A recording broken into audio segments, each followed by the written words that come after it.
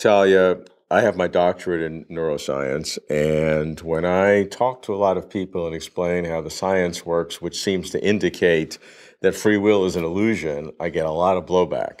A lot of people get very angry, from philosophers, common people, social psychologists.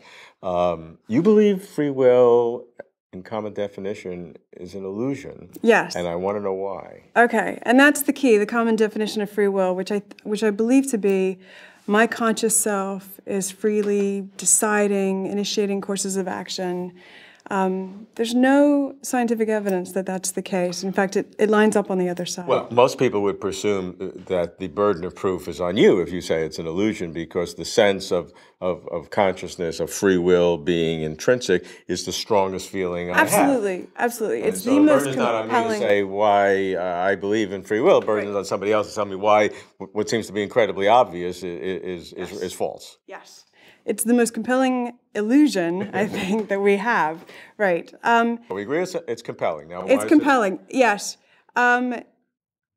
It's our intuition that our conscious selves are the deciders, the initiators of our action. Right. But science actually suggests that it's not that, and that because we only have access to our conscious experience, that we're only seeing that and making all these conclusions that this is all there is. But actually, neuroscience has shown that before I want to pick up my coffee cup, neurons have already decided how my hand is going to move to pick up the coffee cup, even before I'm aware that I want to.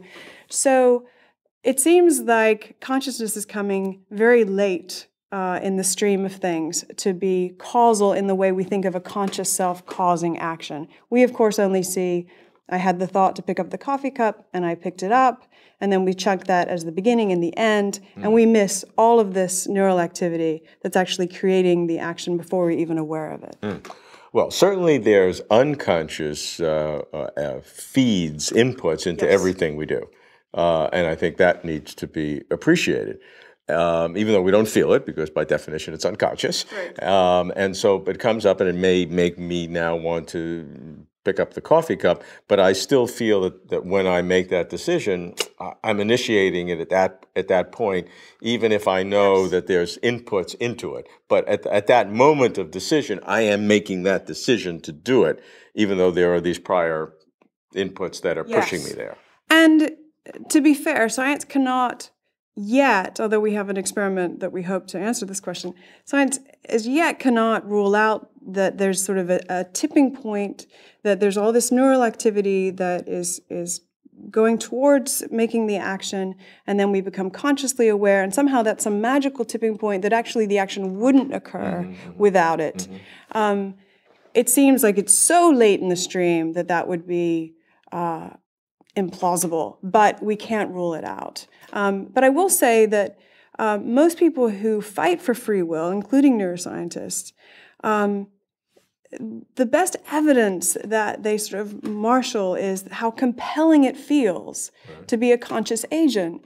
But lots of things feel compelling that we now know scientifically aren't true. There's lots of visual illusions, for example, that I can tell you, this gray square is a different color than this other gray square, and physically that that's true, that there are different hues, but they look exactly the same to you, and you're just compelled to see it that way. And it's an illusion, but it's still compelling. Compelling is not enough. Compelling isn't proof. Having a compelling intuition, that's not science. Okay, well, what is science? You told me some of the neural. You've told me some of the neuronal activity prior to the conscious feeling. What other? You've done some experiments that I think show that you can create a conscious feeling of free will in something you don't do? That's exactly it. That's another source of evidence we have for why there may not be something like a conscious free will.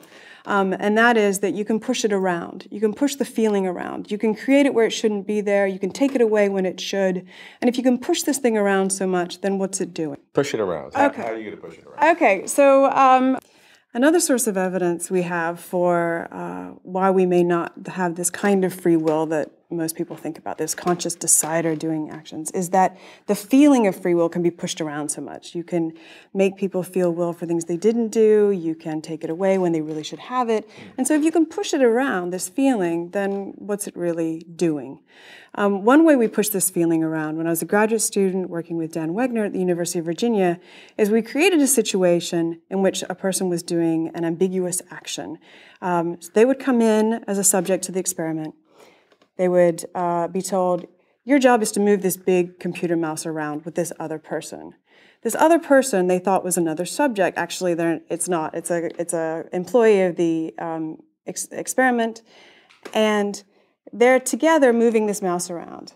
And they think it's an incredibly boring task where they just have to move it around and then every now and then stop and say, did you do that stop or did the other person?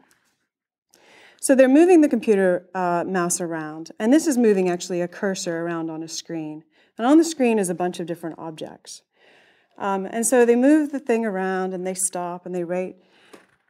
Now this is the way we manipulated free will in this, is we gave them headphones. And they're listening to these words through their headphones. And we just tell them, this is just to give you a mild distraction because we know it's such a boring task. Don't pay attention to it. You're listening to words. The other person's listening to some other kinds of words. And we even said, okay, let me just make sure the tapes are working. Tell me what word you just heard. And they would say monkey. And the other person would say sunglasses. That was important. I'll come back to that. So they think they're listening to different words. The reason why that's important is this allowed us to set up the situation in which the subject is moving the mouse around with the employee of the experiment, and they hear a word, like monkey, in their headphones. And this is the moment when the employee of the experiment is told through their headphones, stop on the monkey on the screen. So you get the experience as a subject hearing monkey, and then you see yourself stop on the monkey on the screen. And that was completely forced by the other person, but you hear the thought, you see yourself act, and lo and behold, you say, I did that. Wow. You just make it ambiguous enough, you give people a thought in their headphones, which is just the word, a consistent action. They think they're the other person did not hear that same word. They put it all together and said, I must have done that. And we showed that there's a time window, so if the person hears monkey, has about 5 seconds, stops on the monkey, or maybe just a second stops on the monkey, they say, I did that. But if you give the person monkey, 30 seconds later, the person across from them makes them stop on the monkey, they say, no, that wasn't me. So there has to be a thought. There has to be some time consistency related to the action. Yes. And there has to be a sense that only I heard it. That's right. Priority, it has to occur, the thought has to occur right before the action.